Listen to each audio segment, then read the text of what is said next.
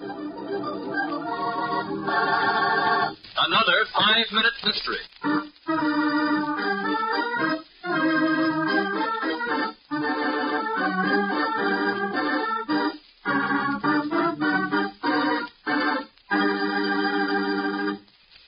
I'm Sergeant Ross, State Police. You the fellow that put in the call? Yes, Sergeant. My name is Tony Blake. I run this gas station. Let's have the details on the shooting. It's pretty lonely out here in this mountain road at night with just an occasional car or two going by, so I always keep my radio turned on. And you got the announcement of the gas station killing at Fremont Valley? Yeah. The minute it came over the radio, I had a hunch the killer would be heading this way. What did you do then? I set myself out in the road with my rifle.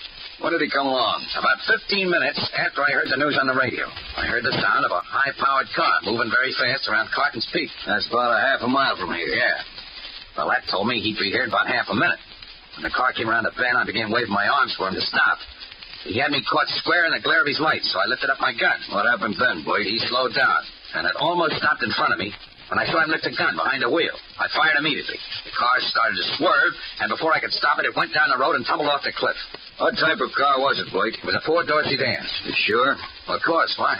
The car the killer got away in was a 2-door sedan.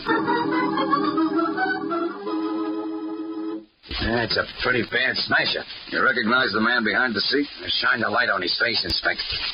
Good heavens. What's wrong, Blake? This is Charlie Thompson, the man for whom I leased my gas station. I'll tell you the truth. I have nothing to hide. It was an accident.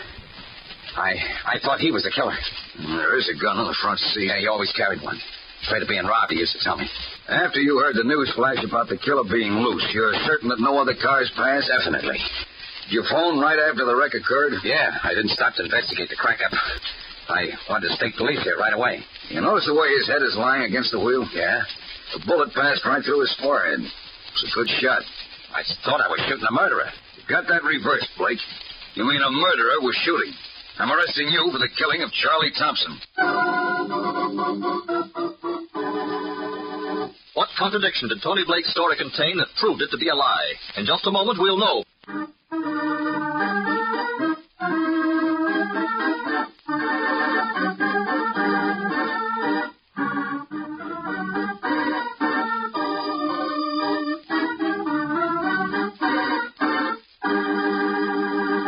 And now, back to our story. You're crazy, Sergeant. I tell you, it was an accident. Her story told me it was deliberate murder. Don't you recall you said you were caught in the glare of the car's headlights?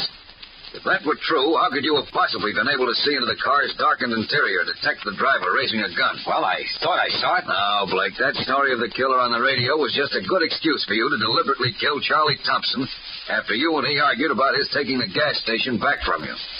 You shot him and then let his car roll over the cliff. Unfortunately for you, you threw too much light on the subject.